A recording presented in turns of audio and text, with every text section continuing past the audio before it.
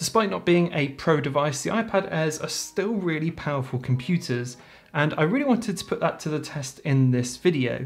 So I've created this entire desk setup centered around it, and I'll be putting away my MacBook Pro and my PC and using the iPad Air completely on its own for an entire week of work. I've got loads of creative tasks to do. I've got a podcast, photo and video editing, lots of script writing, taking notes, Zoom calls, and even some gaming planned. So I've really got everything to do, so it should be quite a fun week. And because I'm using the iPad Air for absolutely everything, it also means this video you're watching right now was edited entirely in 4K on there too. If you are more interested in this setup, then be sure to watch my other video which explains a lot, which I'll link in the description. I'm also super happy to tell you that this video was sponsored by Paperlike too.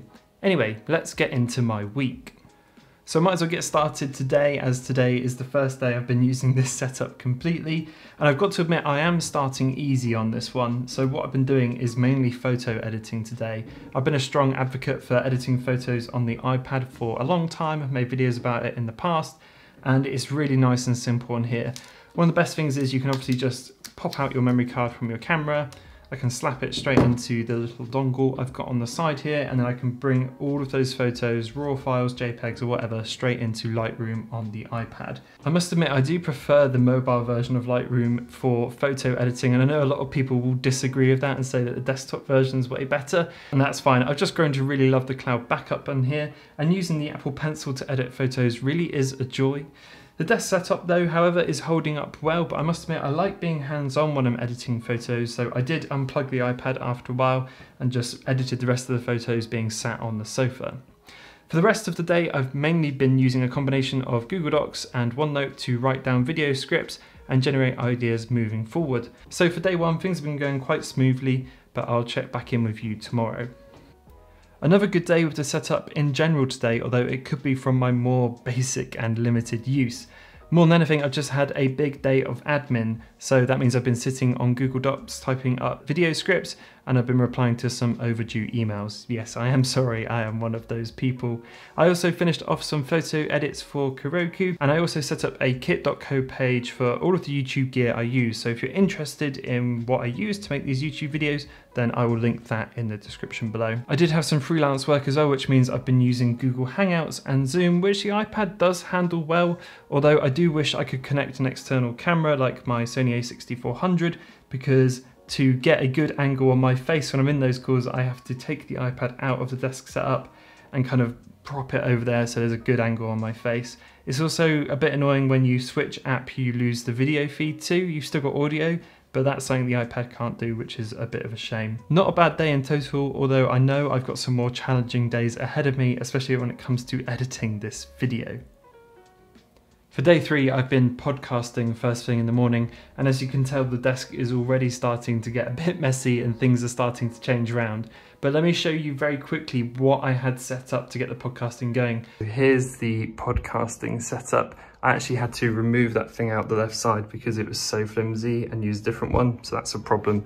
But here's how it looks. We've got Ben there on the right hand side. You can wave there, Ben, if you like. And voice notes is going on the other side, or sorry, voice memos. It's on the big screen.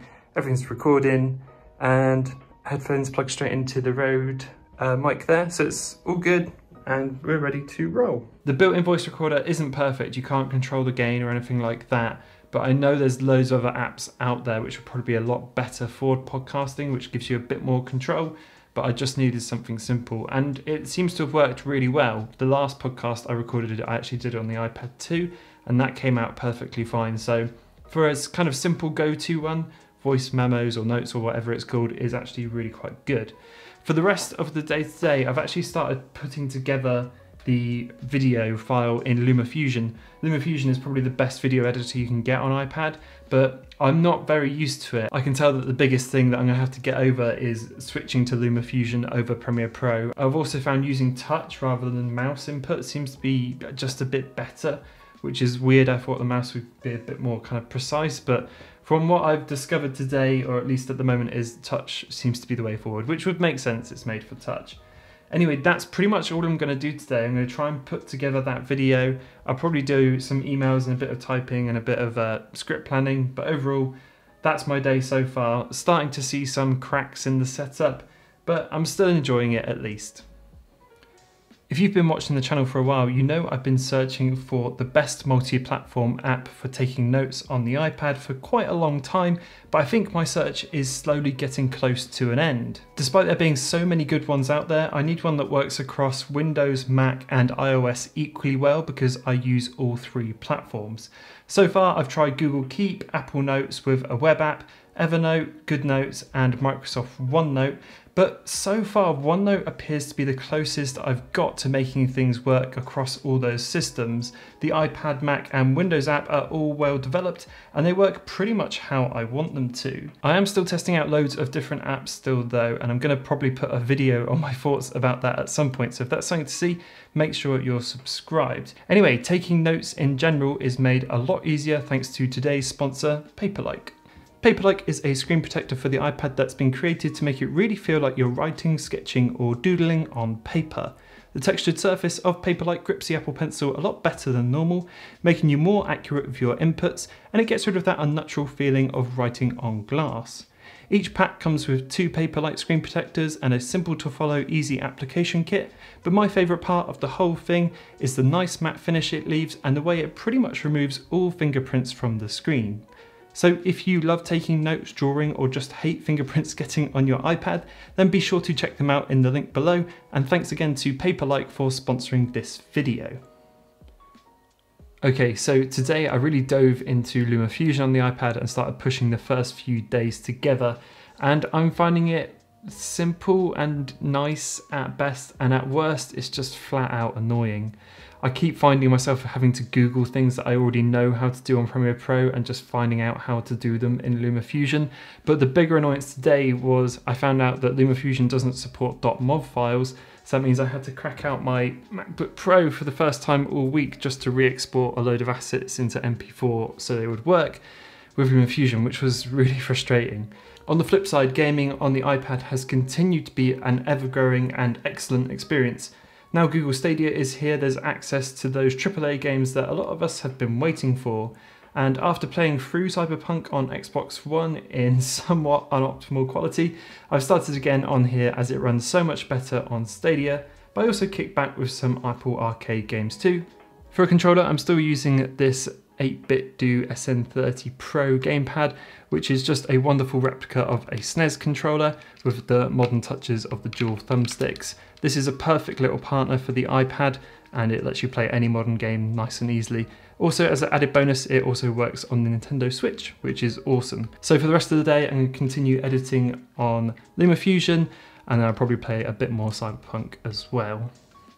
Okay, so for the last couple of days of this setup, I've just been sitting at this desk editing the video together in LumaFusion, amongst some other miscellaneous stuff as well.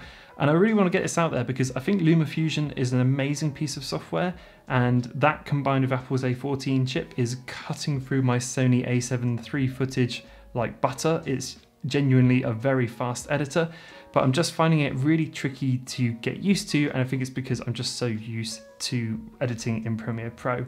But I think if you've never edited a video before, LumaFusion actually feels really obvious and powerful because the more I'm learning about it, the more simple and easy to use it seems. However, I won't be changing anytime soon, and I must admit I did get to breaking point a few times today where I was really tempted to bust out my MacBook Pro and just finish this whole project off in Premiere Pro because it would save me so much time and energy. But I'm not going to do that. I said I would edit this whole thing on the iPad and do the whole week of work on the iPad, so I'm going to do that for you. So if this video looks a little rough around the edges, don't worry, I am trying my best. Anyway, I will check back in with you tomorrow, which will tail up the entire week.